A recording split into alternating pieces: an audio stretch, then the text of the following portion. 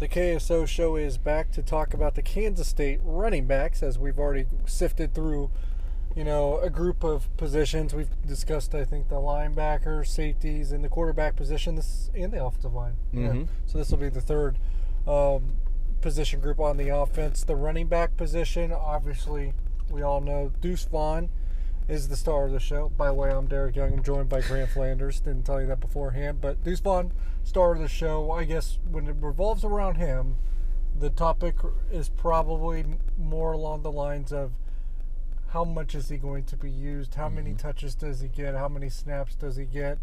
20's kind of been the number floated in terms of touches. And I think that's, somewhere where he's going to be near. I don't know if he's going to go over that. It's something that I think if they needed to, they could. If injuries happen in the backfield behind him, that's where I think he would probably go over 20 touches a game. But I think they have a scenario now where they have enough depth in the backfield, especially with a guy like Joe Irvin with all the praise he's received in the offseason. Now they have a chance to maybe not rely on Deuce Vaughn as much. He still is, the electric player he is, so he's going to get the touches. And I think around 18 is like a sweet spot that I would probably think he gets the amount of touches. But it will be interesting to see, too, because with Joe Irvin and stuff inserted back into the lineup, you could have more two-back sets, and you see Deuce Vaughn with the ability to get more touches in the passing game that way.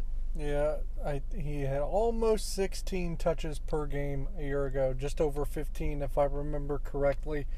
That also came with the first two games where he's still kind of getting his feet wet, and then another game, I think West Virginia, where he got a little dinged up, and that probably limited his touches as well. I think he'll probably get closer to 20 than most think.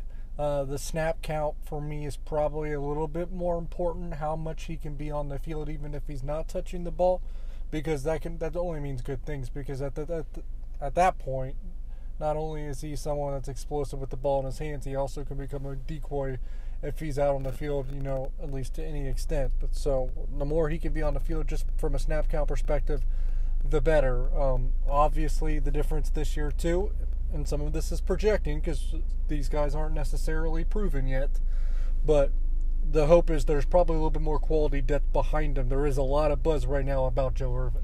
Yeah, Joe Irvin is a guy that I think is going to be able to come in and, maybe not be starting caliber, but close to it. And by the end of the season, I think he could become comfortable enough in the offense to where he could be a starting caliber running back, behind Deuce Vaughn. And that is where the confidence rises when it comes to talking about the depth in this running back room.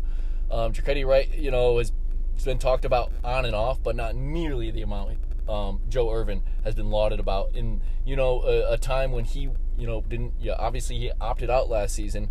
So it's kind of impressive to see him come back, and it doesn't seem like he really skipped a beat with his progressions. Yeah, we spoke to Joe Irvin on Monday after practice, and I did ask him that because we saw, 99.9% of the college football players that opted out, they didn't return to the school they were at prior to that. So I asked him, was it always your purpose to, wind up back in Manhattan? And he did confirm that to be the case. It was always a purpose for me to return. Just been around Coach Kleiman. He a great head coach. Coach Malone, they very supportive. It's just been great bonding with my teammates. They opened me back with welcome arms. Just everything, the coaches, everybody just showing me love, welcome. His first year, he did see the field as a true freshman right out of the gate, really, too. I remember he had a pretty good game against Bowling Green, or at least that might have been his coming out party of sorts, even if it wasn't, a big numbers game. That was certainly his introduction to fans inside Bill Snyder Family Stadium, and obviously that was before Jacoby Wright started to see the field, because Jacoby Wright's coming out party, so to speak, of sorts wasn't until later on that season against Iowa State. So both of those guys did have splashes their true freshman season. Obviously, there was no Joe Irvin last year. Jacoby Wright maybe a little bit of a setback last year, so they're both looking to revive their careers at Kansas State, so to speak, this year in the 2021 season. I guess how much do we plan to see Joe Irvin? How much do we plan to see Jacoby Wright? Is something that we don't have the answers to yet either, in how they divvy up those touches between those three. Will be interesting. Probably one last point to touch on is, he had been lauded here and there. I don't know about if it was it might have been because it was asked directly, but DJ Giddens, true freshman running back from Junction City, late arrival. We covered that.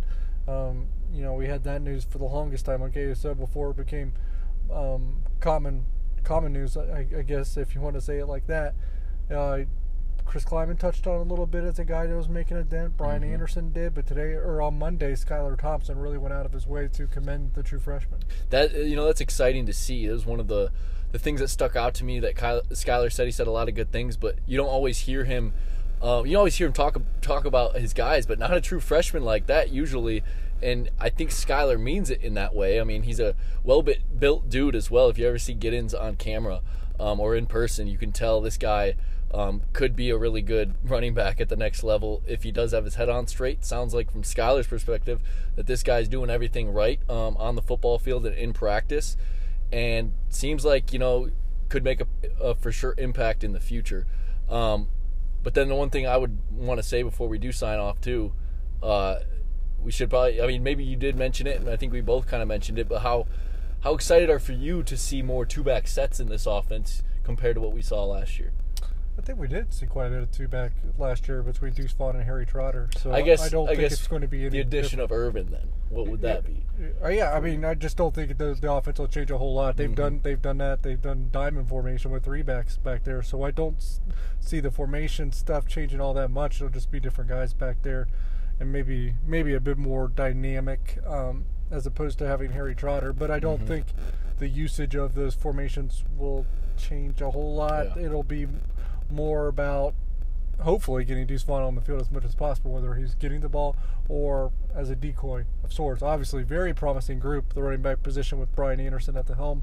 They've built a really terrific room. It's very reminiscent of the offensive line, although maybe not as proven as the offensive line. Offensive line a little bit more proven, a little bit more experience, a little bit more snaps under their belt, because it's going to be kind of a new ball game for both Joe Irvin and Jacardi Wright. When you listen to the KSO show next time, we'll be touching on the defense of ends, as that's a position group that's going to be quite young a year from now, and they have some replacing to do with Wyatt Hubert out the door at this point, and they're hoping that they get more production from the guys that were behind him, whether it be Khalid Duke or Felix Onuduke. That's the, I guess a little spoiler for that episode. For this one, he's Grant Flanders. I'm Derek Young. Tell your friends. Thank you.